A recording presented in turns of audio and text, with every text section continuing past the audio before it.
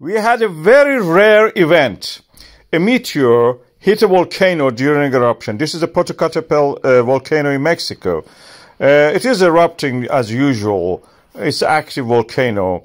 And during one of its eruptions, we have seen a bright light to the left of the volcano. I will show you again, trying to actually, this is a wider angle camera. You can see a meteor, which is now becoming a fireball, or bolide as we call it at the end of the route. It explodes, was landing somewhere in the vicinity of the volcano, or maybe the image is superimposed. We are not sure what's the distance. Usually meteors or fireballs appear to be close, but they are not. They can be 300, 500 kilometers away.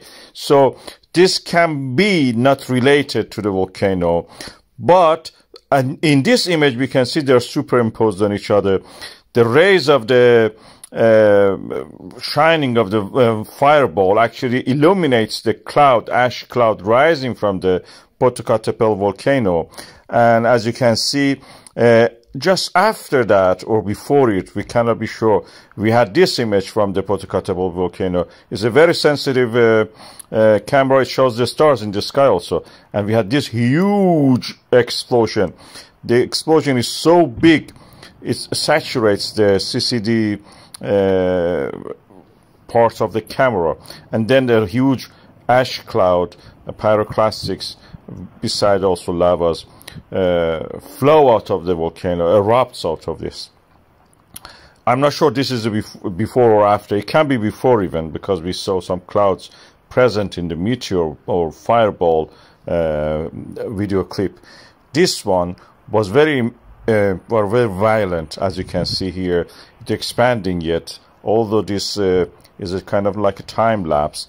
We can see that it's expanding slowly. So, was it related to what we saw? I don't think so.